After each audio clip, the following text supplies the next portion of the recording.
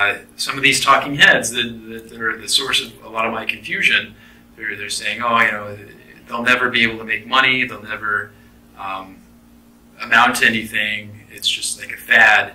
And yet today, I don't know, stock's way higher than it was back then. So, Zuckerberg's last man laughing right now. Yeah, and that's another good point that nobody knows. Nobody knows. Buffett will come out and say he doesn't know. Graham will say he doesn't know, or said he doesn't know. Okay. So nobody knows what's going to happen tomorrow. Nobody can predict the movements of the market. So the best thing you can do is just buy a good company and buy it at a bargain price. Sounds so simple. Sounds so simple.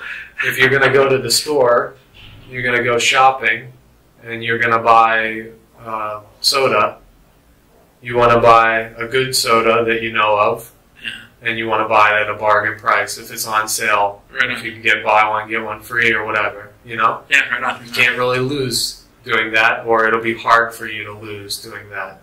When you're going to buy stock, you do the same thing.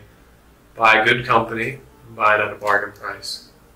Okay. And don't worry about what these analysts say. The analysts are wrong every day. Yeah.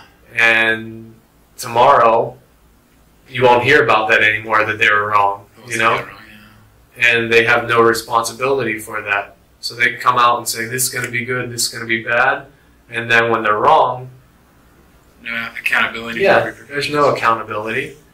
And if you take your hard-earned money and you invest according to what they say or what you read about, then you're the one that suffers the consequences.